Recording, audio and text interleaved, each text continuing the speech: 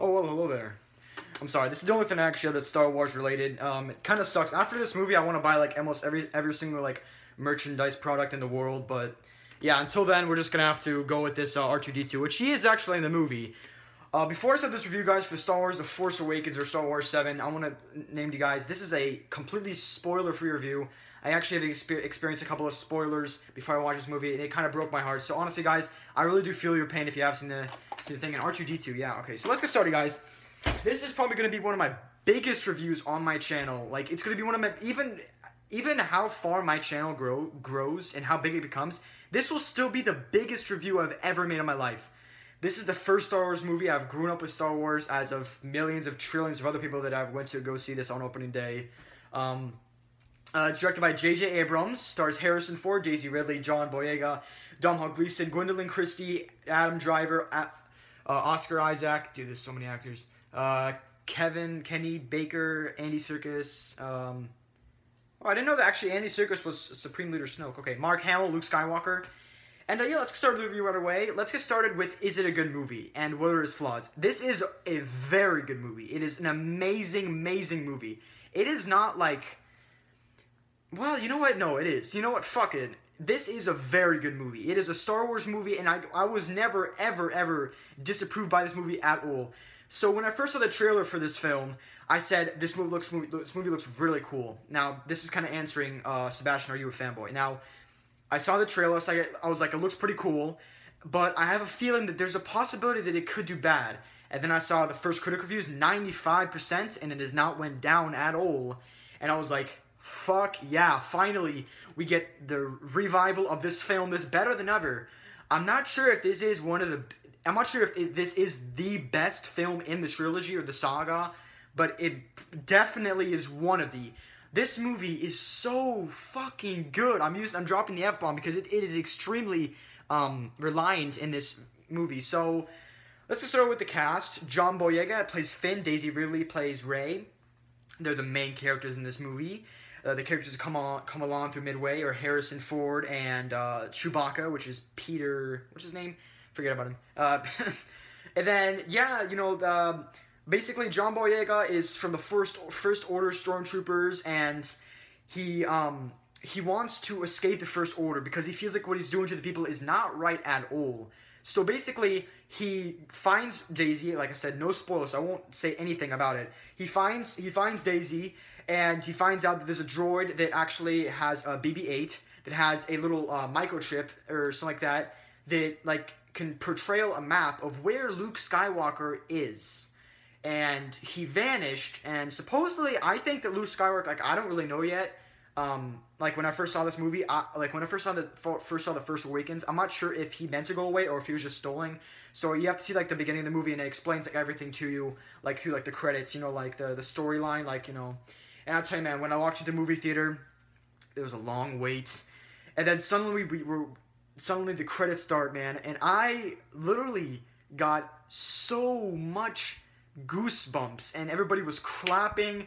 Well, woohoo, you know, everybody was so happy because of this film. And let me tell you guys, I don't care if you don't like Star Wars, just going to a movie theater when the new Star Wars is out, it's such an experience. You never, guys, get to see a movie where people continuously clap at certain moments during the movie. You never get to see that with other movies. Nightcrawler in theaters, I'm not trying to think. Nightcrawler was an amazing movie. Amazing. And there's so many other good movies out there, but Star Wars is the first movie I've ever seen in theaters that people actually clap at through multiple times in the movie theater. That is because there's a lot of references. Like I said, I will not be putting any spoilers. So there's several references in this movie. There's tons of it, and it really just heartbreaking, heartwarming, kind of sad, very happy. And I love this movie because it totally brings back everything that I've ever wanted in this trilogy, and I'm so happy. Let's get started with the Kylo Ren, which is played by Adam Driver. Some people said that they did not like him. Some people said they did like him. I actually really liked Kylo Ren in this movie. I thought that the character, like, you know, Adam Driver was very good as Kylo Ren, and I really like him as a villain. I really do.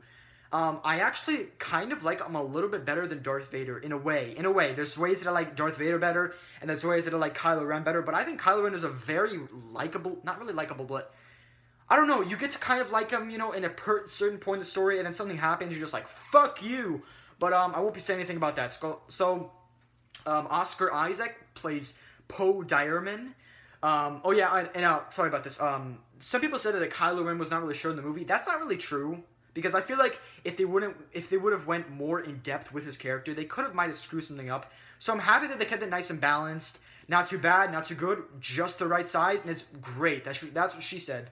Oscar Isaac plays Poe Dameron, and he is a very likable character in this story. I really did enjoy him. It is a very easing, kind of like that one guy that's very chill, you know, he's like the badass in a way. He always knows what he's doing. And yeah, you know, he's a very likable guy, and I loved every single part of Oscar Isaac as well. Okay, let's talk about Captain Phasma, which is played by Gwendolyn Christie. She's most known for her roles in Game of Thrones. Who is Brienne of... I keep forgetting her name. Brienne of Tarth. She's from Game of Thrones. I like that.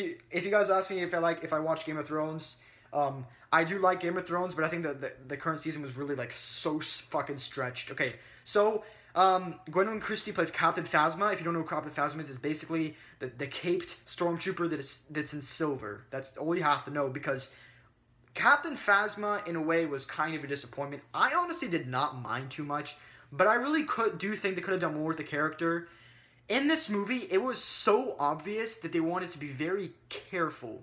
And even though this movie went really like out of its way in some scenes, and it really brought like really good, awesome spectacle to the audience, you can tell that it really was kind of careful through the whole entire film, which is not a problem at all, because you really don't notice it too much to complain about it. But there's certain parts in the movie where like, yeah, they really did not want to do much with this. I mean, not much. They really did not want to, like, oversell this at all. It was really funny. But yeah, guys, Captain Phasma did not deliver too much, but she delivered just the right amount to make me happy. I didn't have any problem with her. I think it's a good starting role for this Game of Thrones actor. And yeah, I didn't really have too much of a problem with her. I feel like she could have been a more, kind of a boss character in the game. In the movie, I'm sorry. Maybe like they had like a boss scene or something like that. If it could have had something like that. But yeah, all those questions were answered in the movie, and I don't really know.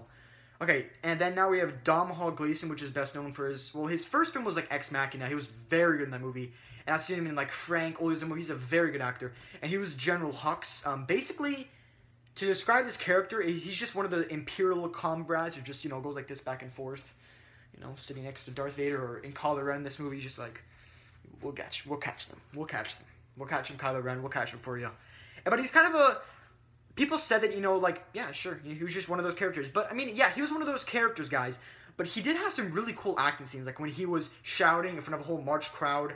That was, you know, good acting, and he really kind of committed to this role, even though he didn't have that big of it.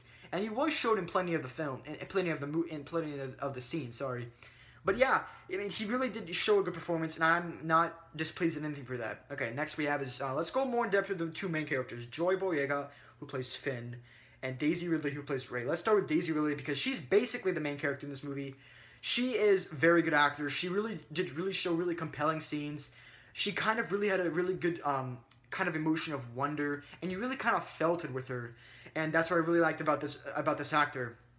And I feel she was very dedicated to this role. She would definitely have more roles in the future. You guys, this is not the end of this Daisy Ridley. You will see much more from her. Same with John Boyega.